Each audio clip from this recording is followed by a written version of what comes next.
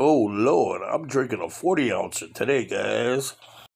Oh, BC's Beer Reviews, BC's Beer Reviews, BC's Beer Reviews. Well, it's another episode of BC's Beer Reviews with your boy BC. Well, I'm glad to be recording today, man. Got another one on my hands for you. Man, I had to reach back on this one, man. I mean, far back. I'm talking so far back I've had this beer. It's been about 25 years or more since I've had this beer. And I can't believe here I am having it now. Woo! Man. And you know what that beer is? King Cobra. That's right. By Anheuser-Busch. Yeah.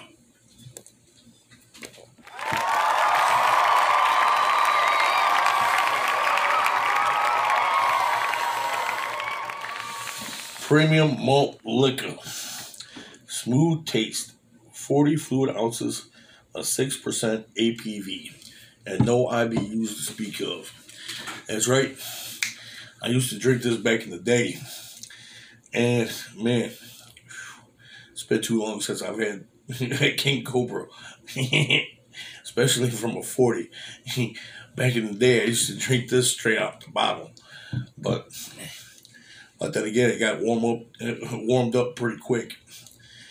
But someone say, well, you know, you ain't supposed to let it set out that long. You were just sipping. I was like, oh, man.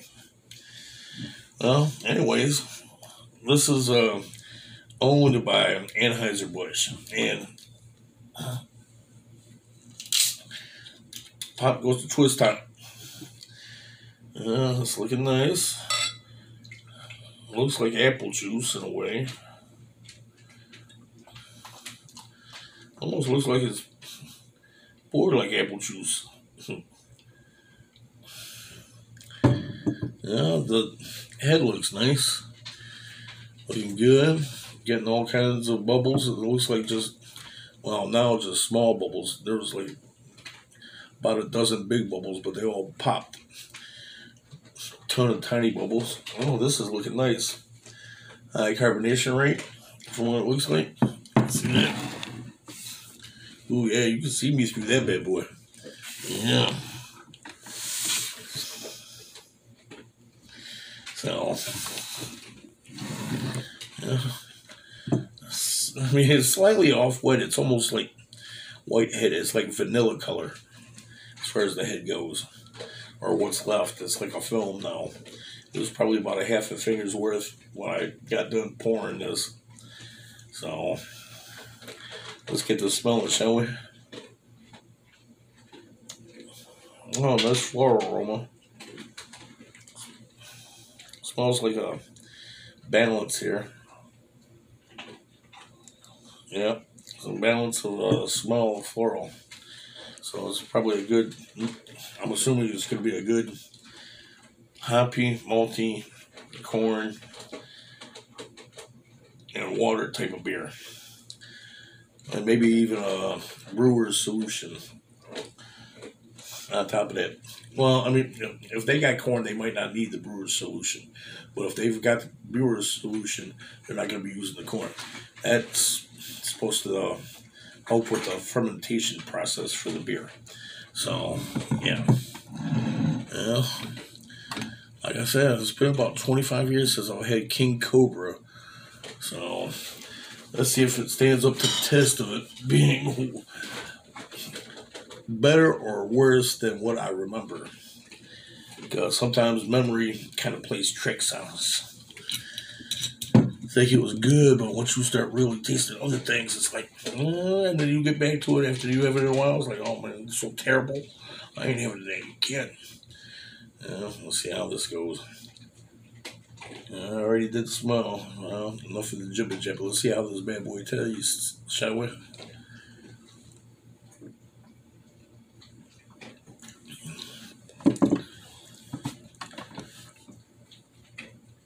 Yeah. Okay. It's not sweet, so I'm assuming corn on this one.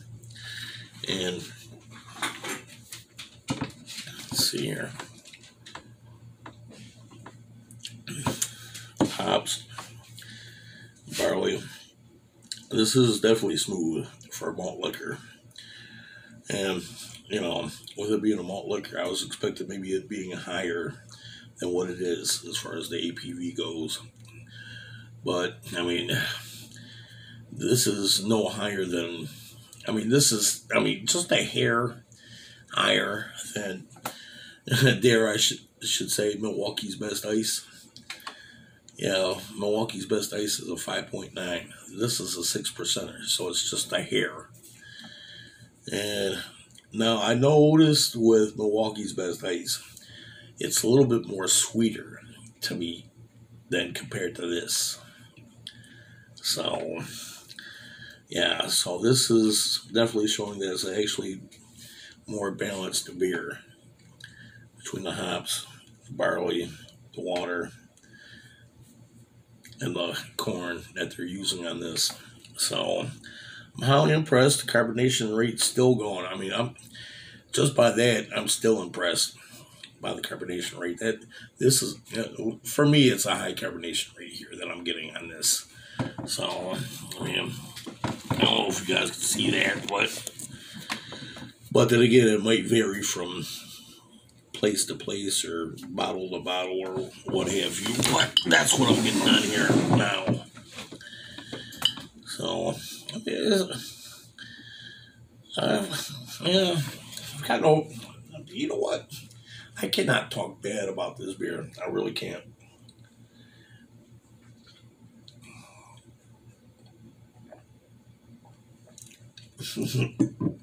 Remember drinking this and like saying I was thinking that we were so cool. Straight from the bottle. But them were the days when you were young and thinking that you ruled the world. So then you start living and then you realize what's really going on. So, well, if I had to give this one a grade, you know what? I have to give this one 8.75. 8.75. Yeah.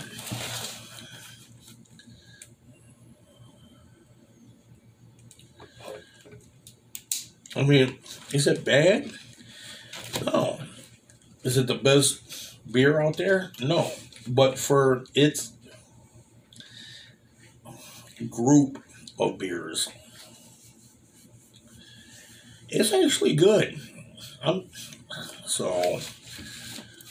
Hey, I remember drinking it, thinking it was awesome, and not really having, a bad hangover or nothing from drinking it. So, I mean, from where I remember then, and I doubt that I'm going to get much of a hangover off of just drinking this. So, I mean, hey.